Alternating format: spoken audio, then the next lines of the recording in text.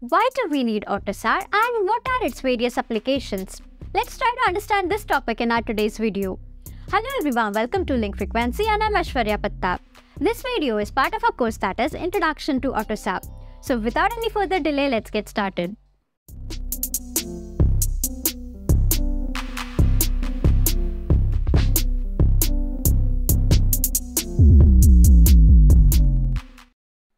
Due to massive innovation in the automotive sector, the dependency on both hardware and the software was on higher side. Hence, any small change in the hardware like the processor, the entire software must be altered in order to make the module functional. This would be time consuming and the effort of development would drastically raise.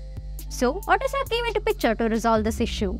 When Autosar was introduced in 2002, the idea was to bring about standardization in the development of automotive software.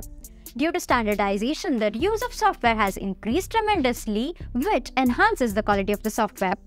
By reusing of the software, the tendency to create the common errors in the software repeatedly is reduced, ultimately increasing the efficiency of the software.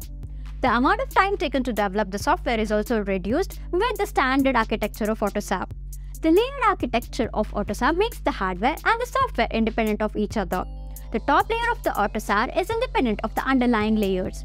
So, the software need not know the complete details of the hardware. The same software can be used with different hardware without altering the current working module's functionality. So, overall we can say that Autosar provides the required architecture which increases the code quality and also guarantees the reuse of software which is error-free. The modern high-end passenger car has more than 100 million software lines of code written in which 100 plus ECUs are connected to interact with each other. Autosar creates a huge impact on the everyday life of people. It gives us an opportunity to work on the latest technology and make the systems more efficient. Hence, we can find majority of applications of Autosar in vehicles, autonomous cars, and advanced safety systems.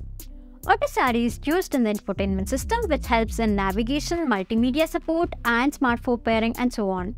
Recently, you would have heard about the electrification, which is again based on the Autosar standards. Consider any automotive app, it supports the basic Autosar rules.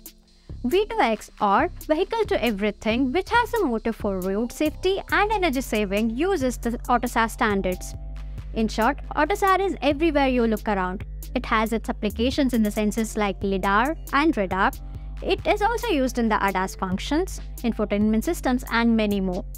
Hence, understanding the basic of Autosar gives us an opportunity to learn as well as innovate the existing systems in a better way. Thank you so much for watching our video content. I hope you could enjoy the video. For any queries related to this video content, you can surely comment down in the below comment section. Until we meet on our next video, happy learning. Tune yourself to make a difference.